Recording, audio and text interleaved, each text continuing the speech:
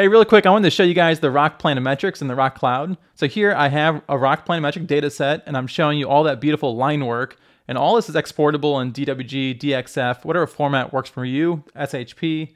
And we're looking at a 3D colorized point cloud. You can see all those layers that are included in the Planimetrics deliverable. And if you need any other additional layers or something's not meeting your requirements, just reach out. We do custom layers as well. And of course, you can get the contours and the ground classification on top of those Planimetrics and overlay everything in one project, export it all as well. It looks just beautiful, honestly.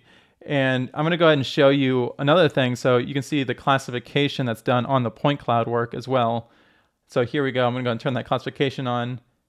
And you can see the 3 class here. We got the buildings, the ground, the trees. We also produce surface models, the tin surface model that you need as well. And then this is another feature that people don't usually know about, that you can actually upload Orthomosaics in the ROCK Cloud and get Planimetrics done on those as well. This is actually the Planimetrics done from the 3D LiDAR data, just overlaid on top of Orthomosaic, but you can also just upload an Orthomosaic as well and get this line work done on just that. So you can get 2D and 3D Planimetrics done through the ROCK Cloud. Just order it through the marketplace. And if you have any questions, just reach out to the ROCK team. There's always a little bubble in the bottom right corner. You can just ask us any question you want.